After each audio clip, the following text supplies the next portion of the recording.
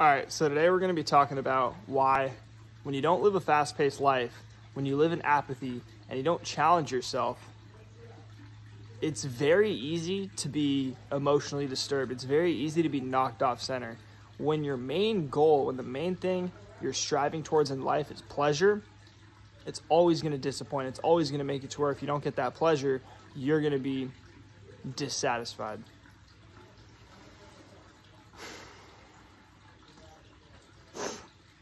Now, pleasure's a part of life. Pleasure's an enjoyable part of life. But again, if it's your focus, that's going to cause a bunch of emotional turmoil. But at the same time, let's say you are a purpose-driven person. You're focused every day. You do everything you can to put in the best work you can. There's still going to be times where you're going to get emotionally triggered. You might be working on your business. You might be working on your craft, whatever that may be. And you are still going to get emotionally triggered. There's still going to be things that happen that make you sad, things that happen that piss you off, right? Because we're going to have our highs, we're going to have our lows. And the fact of the matter is, okay, look, if you choose to live in apathy and you choose not to challenge yourself and you're okay with that, hey, that's a win. That's a win in my eyes. If you choose to play video games every day and eat Cheetos, and that's your life choice of how you actually at the core of your core, how you want to live, hey, I think that's a win. But I think a lot of people who live in apathy are just afraid to actually step into things that are challenging, right? So if you're living in apathy, so if you look on the scale of energy, levels of energy by Frederick Dawson, anger is above apathy. So someone who's apathetic is going to experience anger as a high.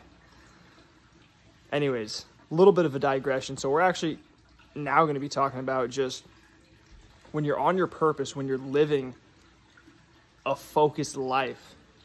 A lot of times you're going to be feeling really good. A lot of times you're going to be amped up. You know, you've heard of the flow state where, let's say maybe you are playing the guitar and you practice the guitar every day, and man, you're kind of rusty for the first 10, 20, 15 minutes. Man, I can't get these chords. You're kind of not feeling it, and then all of a sudden it just hits, and you're stringing chords together like crazy. You're playing songs, whatever it may be, and you're just jamming out. You're just jamming out. Kind of the same thing with whatever you're doing in life. Once you get into that flow state, it's almost as if nothing else matters, and you're just locked into that flow state.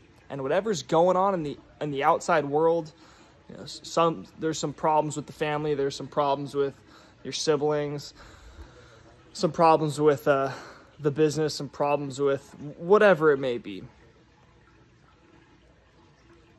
I really believe, from my experience, that being in that flow state is what makes life so awesome.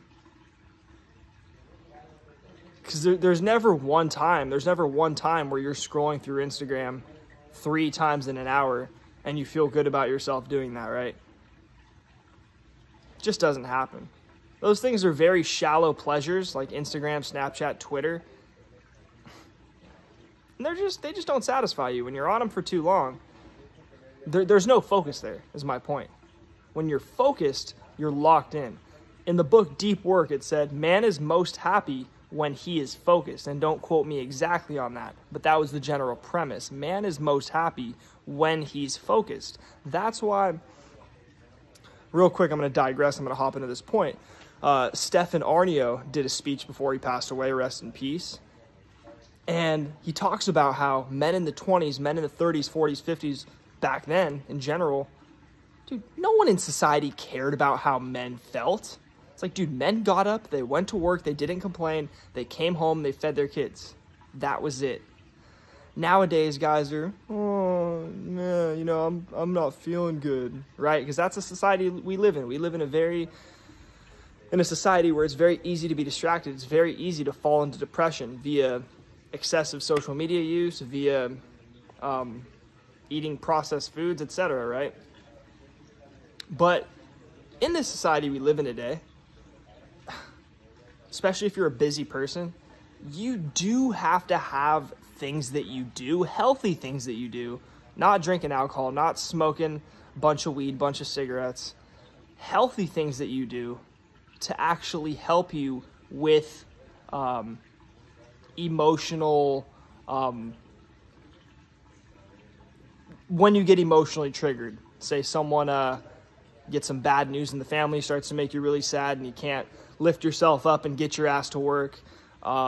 Someone says something that pisses you off, situation pisses you off, whatever it is that's kind of putting you in an emotional state to where it's harder for you to get into that flow state, to where everything's just very light, everything's just very easy. So for me, a couple things I do. There's one thing called EFT, which is emotional freedom technique. It's where you tap, and look it up, just type in EFT on YouTube. I'm no expert, I've just tried it and it works for me. You tap on certain points on your body and you state affirmations to yourself like, I love myself, I'm perfectly happy with the progress I'm making right now, life is good. And then you just keep doing that until the anxiety goes away. And what I'll tell you is it helps. But one thing too is